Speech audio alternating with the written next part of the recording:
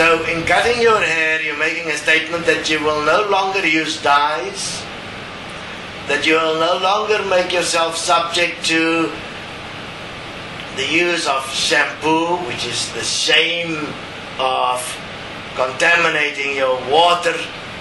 No longer use shampoo or Con-Ditioner to present your hair as nice and soft so that you can catch somebody for your next sexual experience.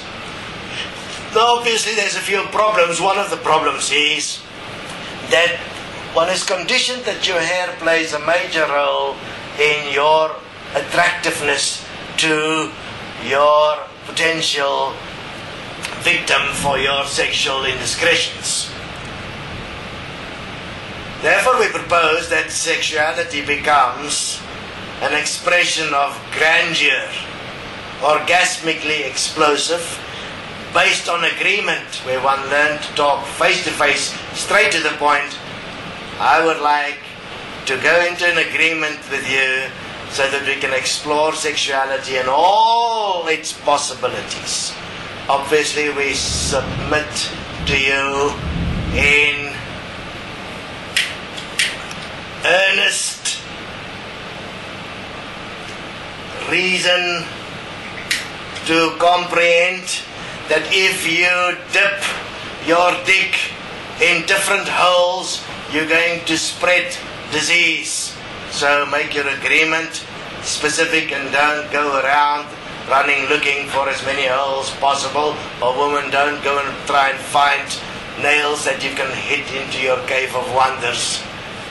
Because to really develop abilities of expression requires patience, dedication, to get to know the complete physical, not just the genitals.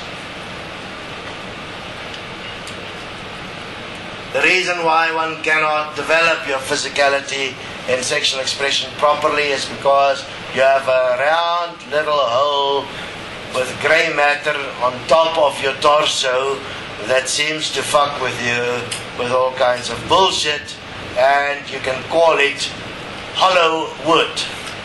It's a very woody area, as hard as wood.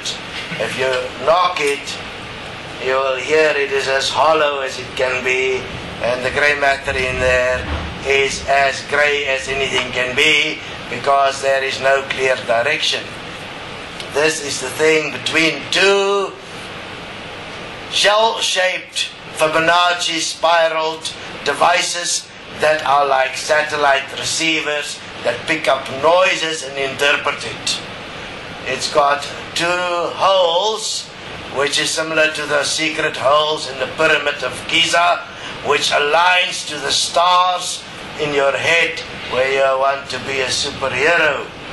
So you want to stop that particular device in all ways possible and actually get real down to the nitty-gritty of self-expression and sexuality without pictures. So Face World in itself will be on Facebook as well, where one can join the group there. The suggestion is when you join, and on your profile is to put a photo of you without hair as proof that you are taking part in this chemical warfare of taking on the corporation in the world. It'll have a massive effect, obviously, worldwide eventually, in terms of the reduction of deforestation, the reduction of killing animals to make all kinds of hair products from their fat, which is where it comes from. It will reduce massively the amount of affluent and chemicals that go into the water table. It will give a breather for Earth and the oceans to be able to catch up with all the shit that's already being placed into everything. And all it requires from you is to make a commitment that for the rest of this life you will wear no hair and use no shampoo or conditioner or hair dye, and you will meticulously start to look at what it is you're placing into the environment and what is the side effects of it, and you will remove the ego from the perspective of how you're using it to get sex, and start to communicate sex directly. I mean, it's simple. Person's going to say yes or no. It's not personal.